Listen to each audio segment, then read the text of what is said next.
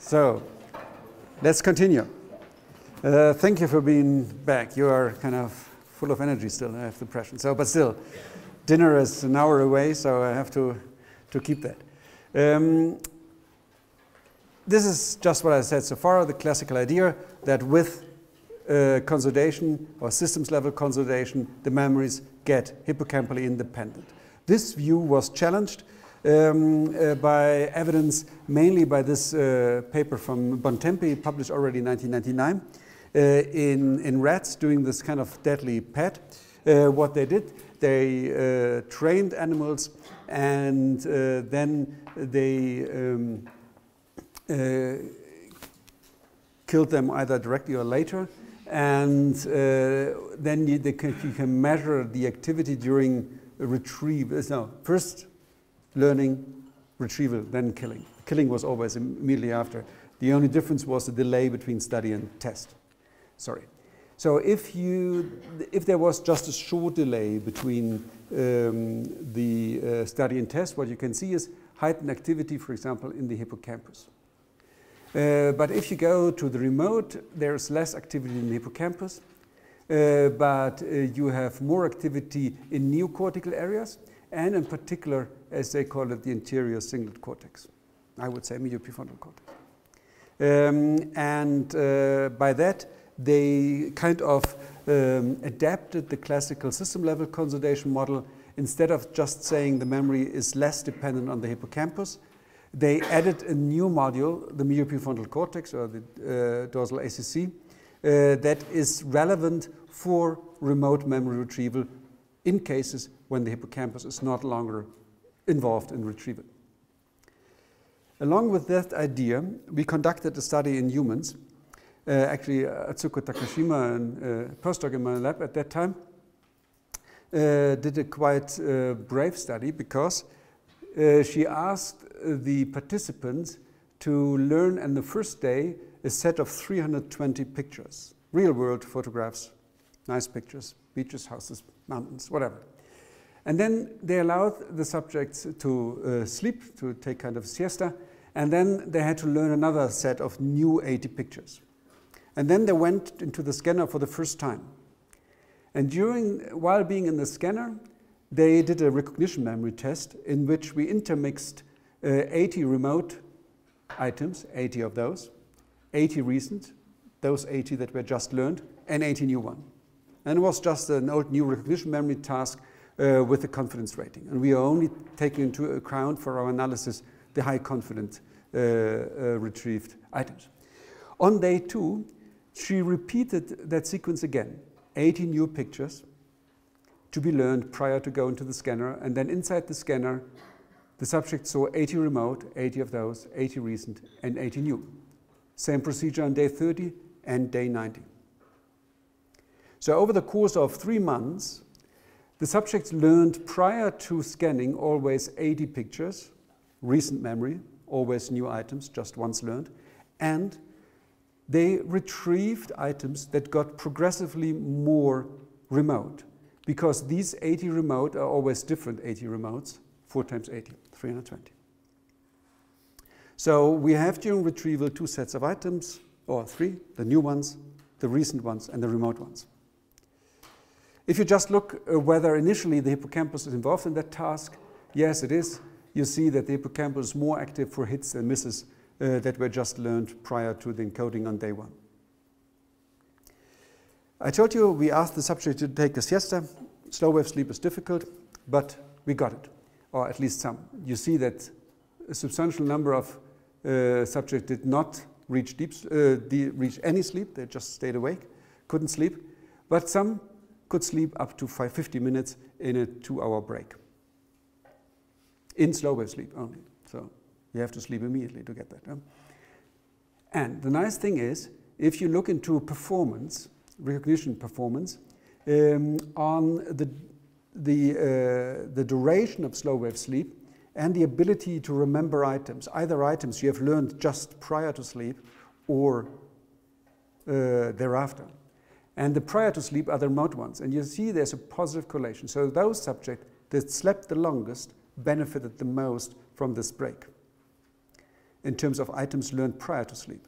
But they were not just more awake afterwards, because the items that they learned after the nap had no effect. In general, it was a bit better, but there was no relation, indicating that this sleep effect on memory is an active process and not a passive one. This increase in activity related to performance was also related to an activity increase across subjects in the hippocampus during this initial sleep. If you now look into the activity during retrieval, just the confident hits for remote or recent, and you look for a development, a nonlinear development of the effect over the course of 3 months, you can nicely see that there's one brain region where the activity goes down, and there's only one region where activity goes up over the 3 months. One is in the hippocampus, fits nicely with the classical consolidation theory that with time you need your hippocampus for retrieval less. The other is a very ventral medial prefrontal region that shows heightened activity with the retrieval of progressively more remote items. Testing that further, we did this phase location association task I mentioned already shortly. Then we did it a bit simpler because the main effect was already in the first day. Why working for 3 months and losing subjects over the course? We at Tsuko did that on just 1 day. And again, a remote set, a recent set, and then the acute recall in the scanner. And this time we did again the activity tested during retrieval. And what you see is there is less activity in the very posterior part of the hippocampus. And if you put a seed region in that and look into decreased activity due to the remoteness, then you see inferior temporal, including fusiform, and parietal regions relevant for phase location associations. So the neocortical network gets stronger. And the hippocampal, gets weaker. The hippocampal pointer function to that gets weaker. Increased activity in the fusiform and some other neocortical areas. And if you put the seed in the fusiform, you see that the connectivity increases with remoteness to more earlier visual areas and the parietal area representing phase location associations. So classical consolidation theory confirmed in the sense that with time or sleep, or the combination of both, you see less hippocampal involvement in activity and connectivity and more neocortical. Where's the medial prefrontal cortex? We didn't get it. I was disappointed. That's the way it is. No clue why. Going on. So this was, nevertheless, I would like to stick to the medial prefrontal, and in line with Paul Frankel and Bontempi, I would like to propose and further support in the upcoming studies that with consolidation you have more medial prefrontal involvement, and I would like to describe the function of the medial prefrontal cortex in memory better in these experiments. With all the studies I have shown you so far, the main complaint we got when we discussed these papers or studies is that remote is of course more difficult, and if it's more difficult, then the decisions are harder to make, and therefore you get the medial prefrontal cortex. So we were looking for a paradigm where consolidated memories are actually easier to retrieve. And when we were thinking about that, we were lucky because Richard Morris just published a paper in Science at that time where he showed that the interaction between pre-existing mental schemas or knowledge structures and new encoding enables the rat to encode new information and new pair associated, as they call it, faster. So as soon as you can link information to your pre-existing knowledge, the better you can encode new information related to that. And in particular, the consolidation gets faster because the rats show hippocampal independent memory already after 24 hours. if the new information is linked to pre-existing knowledge of the rat. This was quite a remarkable study because it was kind of, I think, the first attempt in neuroscience to look into that effect.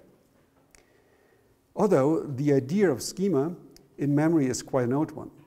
Here's a quote from Bartlett from 1932. A schema is a structure that people use to organize current knowledge and provide a framework for future understanding.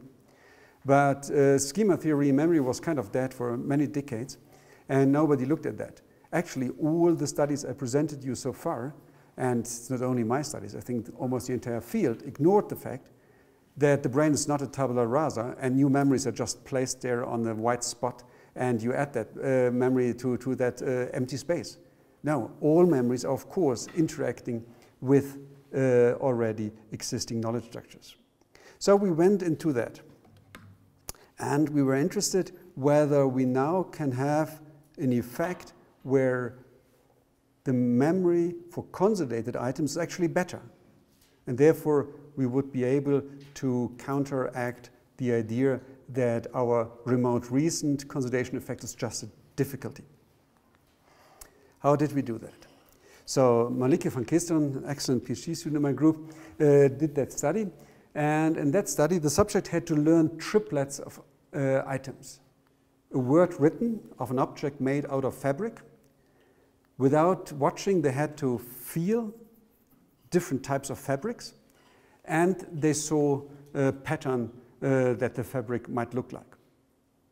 And these triplets were organized in a way that half of them were congruent with your expectancy based on your world knowledge, and half of them were you didn't expect. For example, if you, and this expectancy or this congruency was only based on the link between the word and the fabric, because the pattern, almost everything is possible nowadays. There you can't have clear-cut, impossible combinations. Might be some odd ones, but still, nothing is impossible. But for example, a leather umbrella would be something very strange and unexpected. As you can see, the item recognition or the associative retrieval is better for the congruent than the incongruent items. So indicating indeed that the memory for the congruent is better. And during retrieval, the activity in the mioprefrontal cortex is stronger from congruent than the incongruent, also in an area in the sensory cortex. This is a region of interest we defined functionally in each individual. And the connectivity between this mioprefrontal cortex area and the sensory cortex, where you have the information about the fabric, is increased from congruent than incongruent during successful retrieval. So that's an interaction effect between memory success and congruency. Bless you.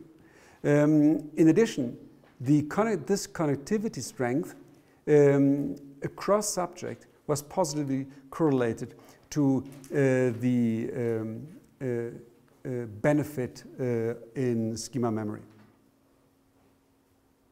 So showing that the retrieval already after these are 24 hours shows this involvement of the mioprefrontal cortex. Thereafter, we were interested actually in the rat. It looked like that the schema effect is only visible during consolidation. But we thought it should also have already an effect on encoding. Based on that, we looked, for example, on that paper by Darshan Kumaran and Eleanor McGuire's group, and they tracked very elegantly the emergence of conceptual knowledge in a very simple task. The task is so-called weather prediction task. Is a very rule-based, very simple concept. The task is they use these fractals, and they have two different rules, spatial and non-spatial. And the spatial says if this item is left of that, it's sunshine. If it's on the right, it's rain. If it's on the left here again, it's rain. And if it's on the right, it is rain. A non-spatial condition is always just the combination. It doesn't matter in which location they are placed that predicts either sunshine or rain. The individuals just learn that by trial and error. And they showed already that the accumulation of this simple rule-based memory is associated with activity in this medial prefrontal area. We used even a further simplified version of that. We didn't use fractals. We used just colored circles. And the same thing. So in the spatial rule, this one predicts sun, this rain, this sun, this rain, depending on the location of the yellow. Or the non-spatial, the combination of yellow and red is sun, and the combination of yellow and blue, or just blue, is rain. If we acquire activity while they do the test on these items, and we used by purpose these items because we are interested in multivariate pattern classification, we found the following. We found that the connectivity of the medial prefrontal cortex to the angular gyrus was actually increased with congruent as opposed to incongruent items. Also, the posterior cingulate cortex connectivity to that area increased to the angular gyrus, and the angular gyrus connectivity, just more or less the reverse test, showed the same regions. And then we did, actually Isabella Wagner, an Austrian PhD student now working as a postdoc in Vienna, did that study. She analyzed then, she trained a pattern classifier and first checked just the low-level visual input without ignoring the rule. And as you can see in green, all the visual cortex, the activity in that area, the pattern of activity in that area enables the computer to distinguish the different visual input the subject had. If she tested for the different rules, where in the brain the different rules can be separated based on the pattern of activity, she found an area in the angular gyrus, close to that star here, that's just showing that this is always the same spot, that overlaps with the green area. So the conclusion from that study is that actually the integration of the low-level visual information and the conceptual information in the rules is actually integrated in the angular gyrus, and which is closely connected to the medial prefrontal cortex during retrieval of these consolidated memories. But we would be also interested in the encoding, I told you. So we did, Malika van Kisteren did two very nice real-world encoding studies where we actually looked into the schema effect. One was just kind of an association between scenes and objects. And as you can see, a rainy street, an umbrella fits nice, a bedroom, an umbrella fits less nice. So you can easily construct congruent and incongruent items, pairs. The other study was more laborious. She invited students at the end of their first study year for an fMRI experiment. And two types of students, either biology students or pedagogic students, so students that train to become teacher. And she constructed, with the help of the people from the curriculum development in these courses, new facts that the students have not learned yet, but they have the conceptual knowledge. For example, they know what an excitatory neurotransmitter, or what a neurotransmitter is, but they didn't learn yet that glutamate is the main excitatory neurotransmitter. And in that way, we were able to present those students, both biology and pedagogic students, a set of new facts they should learn that belonged either to their own field or to the field of the other fellow students of the other field. In that way, they were learning information that was either congruent with their prior knowledge or not. All this, the items we tested that post hoc that they were actually aware of, so the real good students, of course, knew more. These items were all removed from the analysis. Only those that they didn't know before the answer. And then we tested the memory thereafter. And in both of these studies, we got very overlapping results. As you can see here, we looked into a simple interaction between the subsequent memory effect, difference between later remembered and forgotten, and the congruency effect, congruent versus incongruent, which brain areas shown interaction. And as you can see here, there is a stronger subsequent memory effect for schema congruent encoding in the medial prefrontal cortex and more posterior medial regions in both studies, and a stronger medial-temporal lobe subsequent memory effect for the schema incongruent novel information to be learned. Moreover, if we extract the data from this little boy individually from each subject and regress that against the performance in terms of average grades of the student, we can see the better or the larger the subsequent memory effect was, the better the average grade in the second year was. So the ability to integrate new information that fits your pre-existing knowledge with the help of the medial prefrontal cortex enables you to perform better in the second year. What about the grades in the first year? Maybe they didn't learn? This was normalized by the first year. It's just the improvement. Yeah. These were two kind of real-world studies. We were interested also to formalize it more. And we used an artificial language that was developed by Kirby et al., actually by their subjects, because they have let subjects structure in an iterative process over several generations syllables into meaningful concepts. And so this is a natural, as they call it, an evolution in a laboratory of a structured language. And the language is very simple. I will explain in the next slide. We presented moving simple objects, and the subject had to learn how these objects were named. And there was a clear structure, at least for half of these objects. So the color was associated with the first syllable, so ni for red. The square was the shape was associated with the second syllable, so for a square za, and the direction of the movement was associated with the third syllable, so a rightward, horizontal rightward movement with za. So this red square is ni za za. And in this way, you can create hundreds of letters. And you can also distinguish between regular and irregular ones, because here there's not a one-to-one association, and therefore you're unable to learn a systematic there. This way, over the course of several learning trials, the subjects were able to learn that language.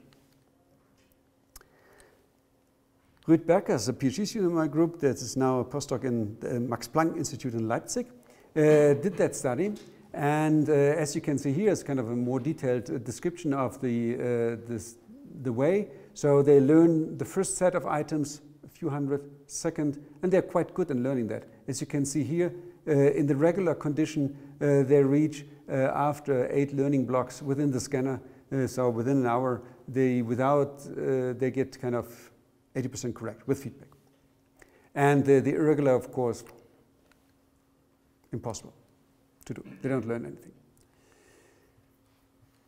And then we used a computational model with the help of David Neville, a postdoc in the group, the very simple one, state space model, that assesses the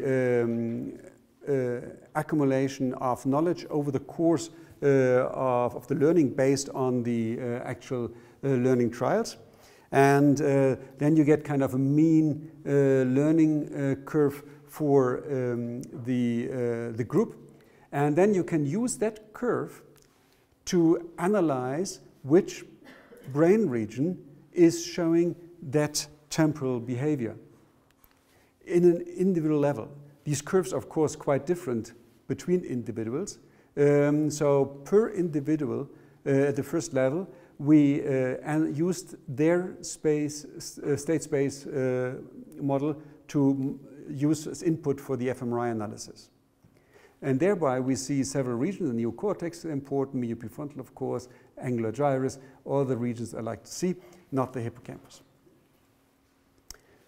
Of course, in the individual curve, it's not that smooth, of course, the individual one, because there are sometimes steep learning events where people are kind of increasing their knowledge in a stepwise fashion.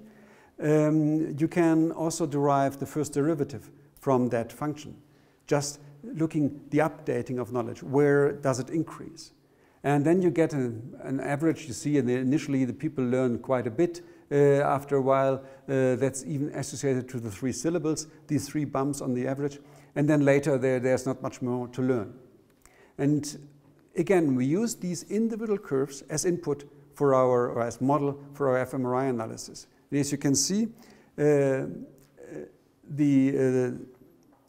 caudate nucleus gets activated for this updating of knowledge acquisition.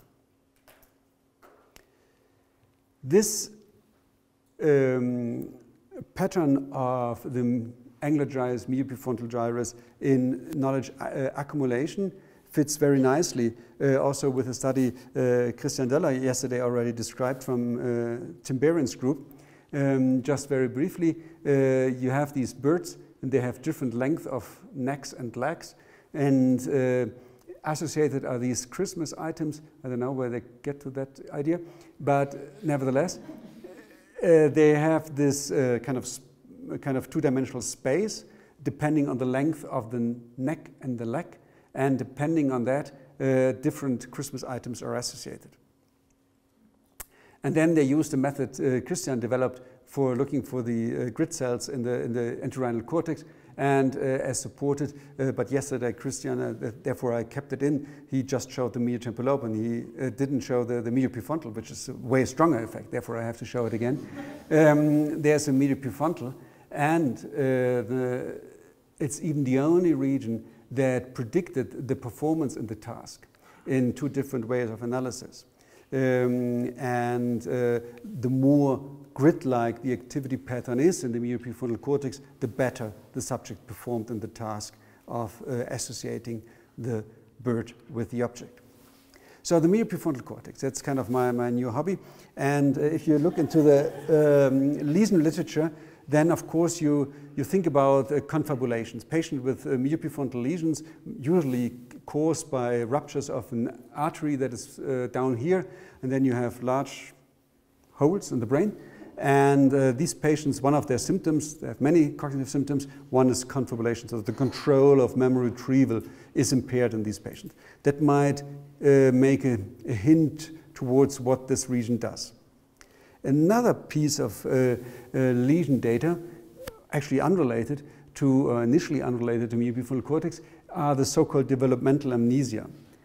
Farah and colleagues published already almost 20 years ago this paper describing 3 patients who had perinatal incidents since when they probably had hippocampal damage and amnesia.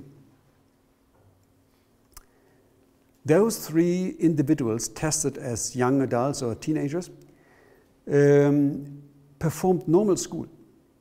They acquired a language and had normal school performance. So the interesting question is, how can a child that is unable to remember at noon what it had for breakfast acquire all the word knowledge normal children have? They don't, yeah, they have an answer, that I don't buy that, just to go through the data. So for example, here you see the IQs, they are pretty normal, particularly this John is even a bit above average. And then these are different memory tests, normal controls, and you see that with delay, I missed the legend, sorry, that these patients with delay are very impaired. And also copying these figures, more or less no problem for the normal controls anyhow, but also for the patients is quite good, but with the delay they're unable. So they're really amnesic. But they have acquired all the knowledge. So how does it work? This one is now a bit speculative part of my lecture, and I have to admit, and I will show initial data where we would try to confirm that idea, but it didn't work. But still, interesting data. The idea is that there appears to be a developmental trajectory of memory or on plasticity in general If you go clinical plasticity, if children have a stroke, they can learn almost normally again. It's not like an adult stroke, or a tumor, whatever. There's a big difference in how the brain can recover from brain damage the younger the children is as compared to adults. So there's a humongous difference in plasticity. Language acquisition. The younger you are, the easier it is to acquire a new language. It gets progressively harder. The word knowledge acquisition, there's discussion. Perhaps it's well organized to have all the formal education when you are young. But there's quite some good literature in the social science about attitudes, biases, and stereotypes. They are very stable if you have them once acquired during childhood. But then you can acquire them very well. Same with skills. All the skills you learn in childhood are very stable later on. To acquire a new skill later on is way more difficult. Just to imagine learning a music instrument, it's a big difference between children and adults. So somehow there's more plasticity during childhood as compared to adulthood. So it's kind of a window of plasticity. So how could we think about it? My hypothesis is that the knowledge acquisition actually, it's best the younger you are, because you have to learn everything from scratch. That the day-night cycle, whatever. But you learn that just without any effort. And later on, to learn a second job or whatever, it gets progressively harder. And the episodic memory is flat in those patients. That's the idea I have. To test that, we investigated children in the scanner. We used a kind of a schema task to test knowledge that is kind of linked to children. We took the classical memory card game. Children had to learn the location of objects in this grid, of course on the screen. And there were two different grids. One was a stable one, the congruent one, and the other was the incongruent. Initially, on the first day, they learned 50% of the items on the grid. Trial and error, quite an effort. And a second one where the location of these items would change all the time. So they couldn't learn anything. And then that was further trained over several days. And then on day 4, they learned the second half of items. So 50% of the cards were still unknown, they were not turned. But then suddenly they had to learn the second half of the items. And the idea was that it was way easier for them to learn them if they had the well-congruent or schema board before, because then it was a stable schema they have developed of the board, where was which item, so they could, for example, learn there's the cup, and if they have to learn that one, they can relate that to the cup and so forth. In a no-schema condition, they couldn't do that. And then on the day 5, all the people came into the scanner and were investigated. We had here first the behavior. You can see nicely they learn the stable board nicely, and the other one during the day they learn because during the day is stable, but then they go back to baseline, and they had a very hard time for the incongruent one. And then the second half of items, when they were introduced, they were better for the ones that were related to the blue one and worse one to the red ones. So the new schema, new pairs were better remembered. And we had 3 groups of participants. One were kind of elementary school children, 6 to 8. Then we had adolescents, exactly 18, and then adults later. 17 was so difficult, legally. So therefore, that was already a nightmare with the children, but then we decided starting with 18 is making things so much easier. The interesting thing there is that the activation during the retrieval for the schema neural pairs is nicely the angular gyrus and the medial prefrontal cortex as well. And the schema benefit was mainly related to the activity in the angular gyrus, but independent of age, as you can see here. There was no age effect. I missed the behavior, sorry. The memory for the children was a bit worse than the adolescents and adults, but the schema effect was the same in all 3 groups. No age effect, unfortunately. And also here you can see the 3 different colors are scattered over the cloud. indicating that there is no age effect. The more you activate this region, the more is your schema benefit. But still, there was interesting things done, and this is very new data and probably too complex to understand, but I try. Because not really, we just made the HBM abstract about it. Deadline was today or yesterday. So it was a tour de force in the end to analyze the data. So this PhD student, Niels Müller, he's quite interested in the default mode network and how cognitive processes are either in line with the default mode network or they disengage with the default mode network. And what he did is a multiple regression analysis, and this is a time course of activity, and you see here for the default mode network a typical deactivation during the task. But if you look into separate the medial prefrontal cortex from the default mode network, then you see that the schema paired associates are not going down as the others, and therefore there's already a small effect. But if you separate that this way, then you have a big effect. Somehow the medial prefrontal cortex disengages from the default mode network in the retrieval of schema paired associates, and independent of age. And this disengagement actually predicted the performance across subject in the memory task in general. And there was an opposite effect in the perihippocampal gyrus. So this is the first hint.